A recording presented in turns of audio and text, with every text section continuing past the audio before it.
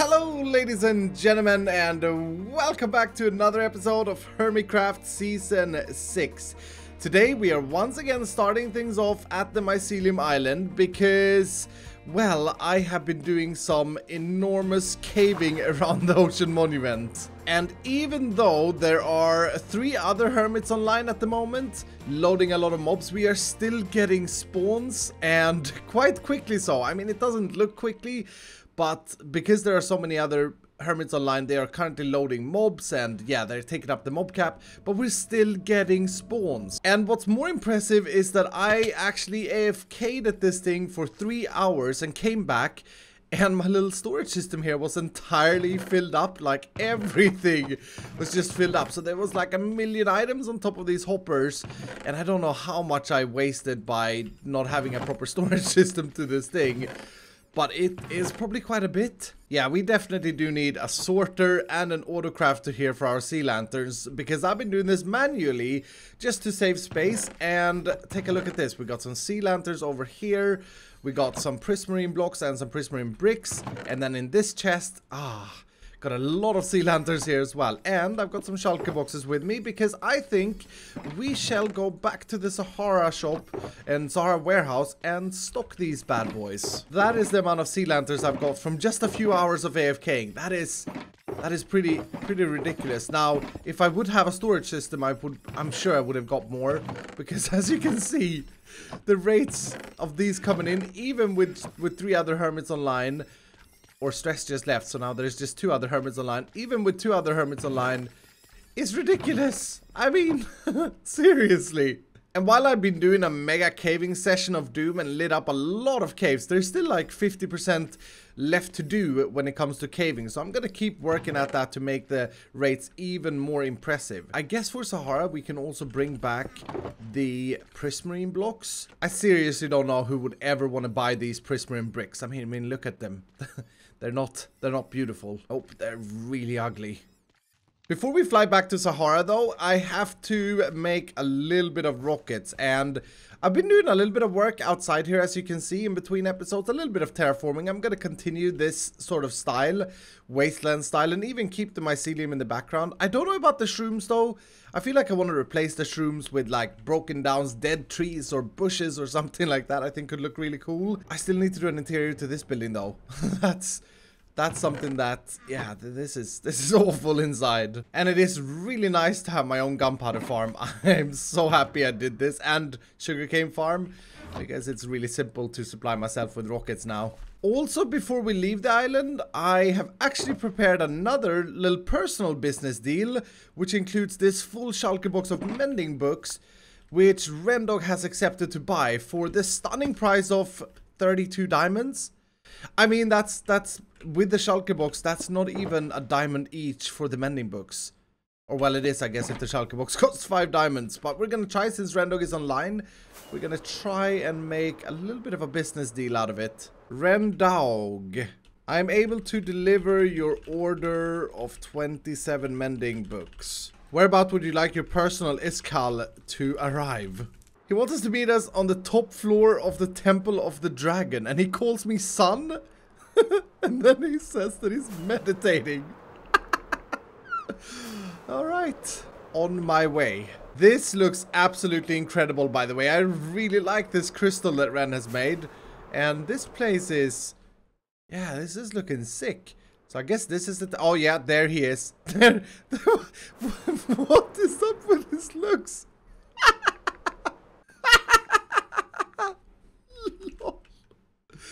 Omega lol. I love the mustache. I love the mustache.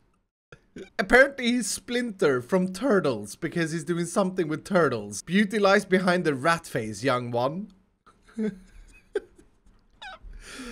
I shall not judge. You look very beautiful. Your order, senpai. Oh, he's spitting out diamonds at me. Yay! We got 32 diamonds from that little personal deal. What is he saying? I hope you learned that truth isn't the only thing that hurts. Go well. Okay, Rendog has clearly lost his mind. He's clearly lost his mind. Now these many books was a personal sale, and so I'm gonna put the 32 diamonds with my 1 diamond that I had, and now I have 33. But as you can see, when I was caving, I actually stumbled upon 23 diamond ores. And right now I feel really rich, to be honest. Sahara has also made a sale of a beacon. Although the receipt is for the customer to keep, well, it doesn't really matter. That's great news. So now we have 13 diamonds on our quest to break even. I mean, things aren't going too quickly here. Now I think we should sell the sea lanterns at 1 stack per diamond, so that's what I'm gonna price it. And then if we don't make a lot of sales and we have a lot more sea lanterns that we sell, we can increase it to 2 stacks per diamond. But I think 1 stack per diamond is a pretty good price as it is. So I got my receipts, I got my key cards, and I got a bunch of these pre-packed boxes so that the system don't have to pack all of them immediately. So this is how we stock a new item at Sahara. First we make our way down to the decoder right here, and this is the first empty slot that we have. So then we put the item we want to sell, the key cards of that, into the decoder. Then we got to make sure to pick the same warehouse module, and that would be this one right here, I'm pretty sure. And then the first time we stock anything, we decided to manually stock the first batch. So this is our first batch of sea lanterns. That's 9 purchases. But even though we stock the first order manually, we need to make sure to configure the counter so that the next time it stocks something, it does it automatically. And that should be 31 items. I don't know why that triggered, and that's a little bit scary, to be honest. It shouldn't have triggered. In theory, I should be able to break this redstone torch and put it back and fake an order. And there's our box, and now we should get a new box dispensed, hopefully. Yeah, a new box is dispensed, and that should fill up with exactly 1 stack, which we can't actually see because the shulker box is blocked by that hopper. But with this timer here, we should see that break at just the right moment. And yeah, there we go. Nice. And a new box is dispensed, and it's going to continue to fill up with a supply of sea lanterns. And I don't really know where they are stored, but I know that the first one should have made it all the way into this dropper, right? And 64 sea lanterns in all, which means that it works. Yes, nice. This system is so awesome. And of course, got to make sure no one gets that freebie that we tested with, but that had made it all the way to the order minecart. And then at the decoders, again, I need to give the receipts to this dropper here. And the final step is to provide the front system with the amount of sea lanterns that we have in the system. And I know that we have more than 22, so I'll put all 22 in. And yeah, this should actually now work. You should be able to order sea lanterns. I kind of want to try it out. Okay, the order has arrived. I wonder if it's going to find it in the warehouse, which is lamp number 3. Yes, okay, so I have installed it correctly. Aha, press the order. Now, a lot of people were actually saying that we shouldn't have to press the order as a customer, but that should be linked up to that stage. And we could totally do that. The reason we have a button is because we want to be allowing multiple orders. So say that I pick 5 different items to order. There's no way of telling when the customer is ready unless we have a button. So it's kind of like a, you know, customer in control situation. And I think that is a good way to do it, actually. Why is there a book here? Customer review from Red Dog. Entertaining but explosive. Grand opening almost died. Oh my goodness. But got a crazy bargain for beacons. I mean, yeah. In-store design 5 out of 5. Quality of goods 5 out of 5. Delivery time. Yeah, we may need to work a little bit on that one. Customer service 1 out of 5. What are you talking about? The customer service is great. Your sunglasses saved your life, basically. Food and comfort 1 out of 5. We're not a restaurant, Ren. I mean, we're not a restaurant. Final word is explosive dangerously at times. Bob would shop again. I mean, that is a good review if I ever read one. I'm going to leave it there in case the other members wants to see it as well. We've got our goods delivered and... Oh, I messed up. Where did they even go? I think I put them back. Oh, that was my fault. That was so stupid. What an idiot I am. I think that just went back into the system. Anyway, did we get the receipt? We got the receipt as well. Everything is working. Now, with sea lanterns also being part of Sahara, I really do hope that more hermits come here and shop. I'm not entirely sure what I would price the prismarine at, so I may just leave that in our meeting room and ask for it to be brought up in another architect meeting in the future. Because I'm not really great with pricing things. I usually price things way too cheap, and it's better if the marketing manager, and Master Green takes care of that. Prismarine on the table. Prismarine on the table. So with some Sahara business taken care of, we are back at the Mushroom Island because I want to crack on with another project. And as you guys know, I am super keen on starting to properly deal with villagers because, as we could see, it already made us a lot of diamonds just by trading a few mending books with the guys, and I really want to get the village trading center up. The only problem is Minecraft keeps changing. I kept saying this in the last episode, and we are still running 1.14.2 at the time of this recording, and I want to wait until the next version is up because there are some massive changes. So instead of working with villagers today, I want to take on another thing that is really bothering me, and that's this thing here. The idea of not having a proper smelter.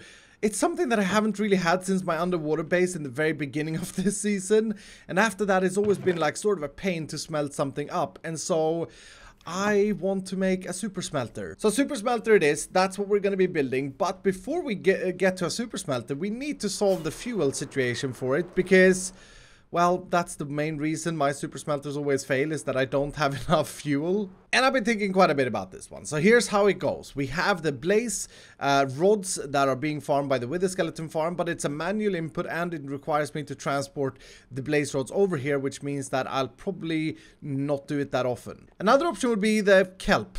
Kelp is also possible to make work as a fuel. The only problem is that it requires manual input in the terms of having to break it down, smelt it, and then put it into boxes. And yeah, even though we could make a farm for it, that farm would have to be pretty big and would probably cause some server lag. The most straightforward fuel would of course be coal, but again that would require me to manually fuel it, and coal goes so quickly when you don't constantly mine. So that's not a good idea either. So after a long think about this, I think the solution is to take a leaf out of Mumbo's book and go with bamboo. Now I had to come all the way back here because it turns out that I didn't have a single bamboo at the island. And while I did, I actually died in the nether flying back. I hit kinetic energy and I almost lost all my stuff, but I managed to get it back, which feels really good because it was totally down to lag, totally down to chunk loading, not me messing up. So to farm the bamboo, I'm gonna do another zero tick farm just like the sugarcane farm, and I felt like I should say this as well. While it is heavy on the frame rate, so it lags for the client, it's actually one of the more server friendly farms that you can do with the amount it produces. Like, it's a lot more friendlier than doing a mega kelp farm with flying machines in the water, or doing a mega bamboo farm with flying machines, or a sugarcane farm. With the yield that that thing gives, it is a lot healthier for the server. I just gotta figure out where I want to put it down. So that pillar in the very center there is where I'm planning to have my storage system and possibly have the trading hall all the way around that. That's gonna be a pretty large area, and I would like to have my smelter accessed from that area. So I'm thinking right now the smelter, which is gonna take up a lot of space, should probably go around this general area, and then maybe the bamboo fuel machine can sit down here. I think that's a good idea because this place doesn't really... It's not really space for a massive machine or anything like that, a massive farm. So this would probably be good. With the terrain slightly flattened out just a little bit, I think we are ready to go. Now this thing is actually just like 10 blocks wide. So, I mean, I don't know why I placed that dirt block there. So, I mean, it's not going to be, yeah, it's not going to be massively big here. And I can probably build it in between this thing. Yeah, I should build it right there. And the design I'm going to use is another Ilmango design, and I'll put his tutorial down below in the comments in case you want to build this yourself. This is probably the first time I use glazed terracotta as an immovable block, but I found this glazed that's wrong. I found this glazed terracotta, which is the green glazed terracotta, really cool looking for a bamboo thing.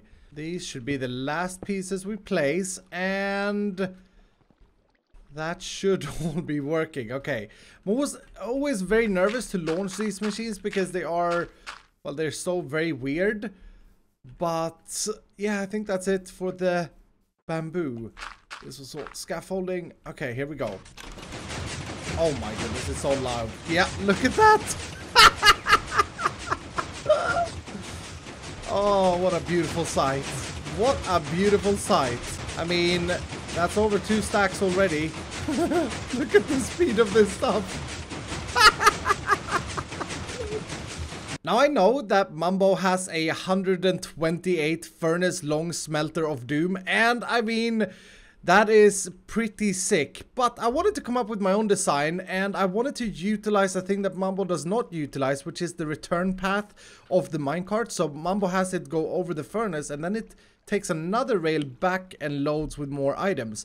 I wanted to use the same sort of rail to bounce back and load the furnaces again. So this is 32 times 2 furnaces that I have made here. So 32 on this side, 32 on this side. The unloading mechanism is using droppers from underneath. So I got dropper clocks in here, and then all the smelted items should end up right here. I got my fuel input on the sides like this, and I'm actually super excited to test this out because I haven't yet tried it out, but it should in theory work. The only thing I have left to do is to figure out the fuel input, because right now I've just filled these guys with bamboos, and yeah, that's not entirely easily to link up to one bamboo source, but for now that's gonna do it. So if I press this button here, these should go and fuel all of the furnaces. Yep, and I mean that needs to run quite a few times because it spreads it out evenly. Oh, this is looking so cool. And then if we want to smelt something, and this is what I haven't tested at all yet, we should be able to do this. So because it's a double hopper or double furnace line, I should be able to have 2 hopper minecarts, and then this is our input chests, and this is configured so every hopper minecart should pick up exactly 1 stack of items, which is obviously 64 items, so 32 times 2 should be smelted at the same time. So if I quickly stack 2 stacks, we should have 0 items left here. Yep, perfect. They shoot off, and our furnaces are starting to melt things. It's a little bit tight to see stuff here. And then this time they should be completely empty because there should be 2 items in each. Nice. And we should see the items starting to shoot out at the bottom here. There wasn't enough of bamboo in there. So 1 bamboo doesn't work to power 1 block. That's hilarious. That's absolutely hilarious. So we actually have to make sure, because this is not even going to work now. Look at what happens. The bamboo runs over, and then it starts burning it. And yeah, it's never going to complete the task. So we have to make sure that the fuel line is constantly powering the furnaces, because if it doesn't, well, while it looks absolutely spectacular, it doesn't actually work. Oh dear. Okay. So how many bamboo sticks does it take to burn 1 block? Is it 2 or is it more? It's what? It takes 4. Yeah, 4 sticks to burn 1 block. It's a good thing that we are producing bamboo very, very quickly. Alright, so let's give this another go then. We got 2 stacks of sand, and in they go. We should see exactly all the sand being pulled out. That is so beautiful. Beautifully timed. And this time, we shouldn't run out of bamboo. So we should see the glass coming down this line here. Any moment now. Yeah, here it comes. Oh, it works! It works! It absolutely works! That's 1 stack. And here comes the 2nd stack. And there it is, built on the Hermitcraft server. And I gotta say, this thing looks absolutely ridiculous. So the difference from the creative test world is that I put the fuel input in the back here. And I'm working currently on trying to connect this up together. Because I'm an idiot, I also built this thing 1 block too tall up. And I didn't fancy rebuilding it, so I wired up the bamboo farm like this, where I have hoppers running underneath the water, and hopefully that's gonna be good enough. I'm pretty sure that we're gonna get a lot of bamboo just sitting here though. That's what I worry about, because we're gonna be limited at the speed of hoppers at this point in time. But there's like 8 hoppers in there, so hopefully that works. Now what we gotta do is we gotta make sure to, whenever this chest is not full of bamboo, I want to make sure to have the bamboo machine on, if I can. Oh, I'm an idiot. I'm an idiot. We don't need a T flip-flop here. I'm such an idiot. That's funny. We just need to power this piston.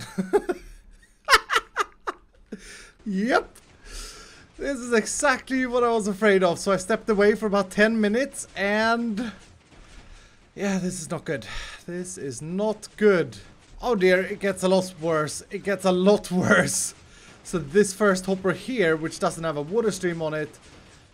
Yeah, that's also an issue. I should probably replace this entire thing with hoppers. That will help a little bit. Like I say though, this is only really when we started the first time, because now when the chest is full, although these minecarts are still sucking items out, we should see this power, which is not doing. Oh my goodness, it's so hard to show. But there you go, the bamboo machine shuts off. So that is at least working fine. The only problem is, like the very first time here, all of these hoppers needs to get completely full, and then the chest needs to be completely full. So it's probably like an AFK session over an hour. But because of the pickup system, I can't fully AFK, because if I do, well, we're gonna have entity issues. Potentially I could build 2 of these bamboo machines and hook up water streams to the fuel lines immediately, skipping the minecart and skipping that unlocking situation over there, and just having 2 separate ones feed, or 1 separate one for each line. And that would probably be better, and then compare the hoppers for when we stop the machine. That'd be a little bit faster as well, because the issue is just the pickup rate of these hoppers. I may have to think about that, but outside of that, as long as this is filled once, it's not going to be that big of an issue. So we may just go with it. But let's try to actually use the smelter. And the server is lagging a little bit at the moment. The thing that I'm going to smelt down is going to be sandstone, because I'm going to need a lot of cut sandstone. And maybe we should give it a test with 8 stacks. So 8 stacks goes in. And we should see the minecart being shot away. This is the very first test as well, so it's not entirely sure that this is working. This is looking so cool though. And then they lock when they come back. It took almost exactly 2 stacks. Okay, a little bit off when we do it here on the Hermitcraft server because of server lag. This is a timed circuit, so I may have to play around a little bit with the repeaters here. But anyway, we should see the cut sandstone coming in, and look at that. Oh, that is really nice. Or smooth sandstone. Yes, it is fully functioning. That's such a beautiful system. Look at that. Obviously, we'll have a collection chest.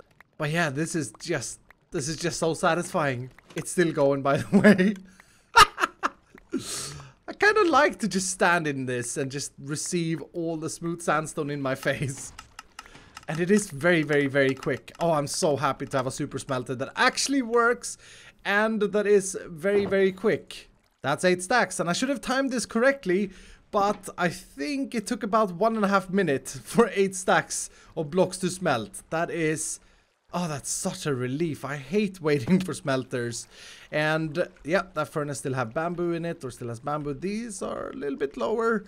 But like I said, as long as we let this run and load it up properly once, we shouldn't have too much of an issue keeping up with the bamboo demand.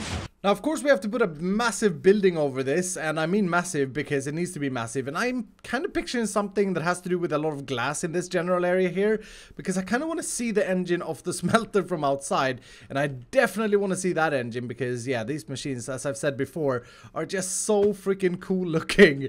But I have to decide, and I'm going to think a lot about it. If you have any suggestions, do leave them down below in the comments. But I'm going to think a lot about if I should do 2 of these instead, 1 per each fuel line. Because that will definitely be fast enough, and it's going to make sure that everything gets filled. So I would place 1 here and 1 on the other side, and then water stream these hoppers right here, having, yeah, bamboo traveling over them. That would definitely work. But I hope you have enjoyed this episode of Hermitcraft. That's gonna do it for today. Thank you so much for watching. If you did enjoy, please do hit the like button down below, and if you're brand new, consider subscribing, and I will see you dudes in the next episode. And yeah, that there was a bit of a voice crack on the subscribing part there.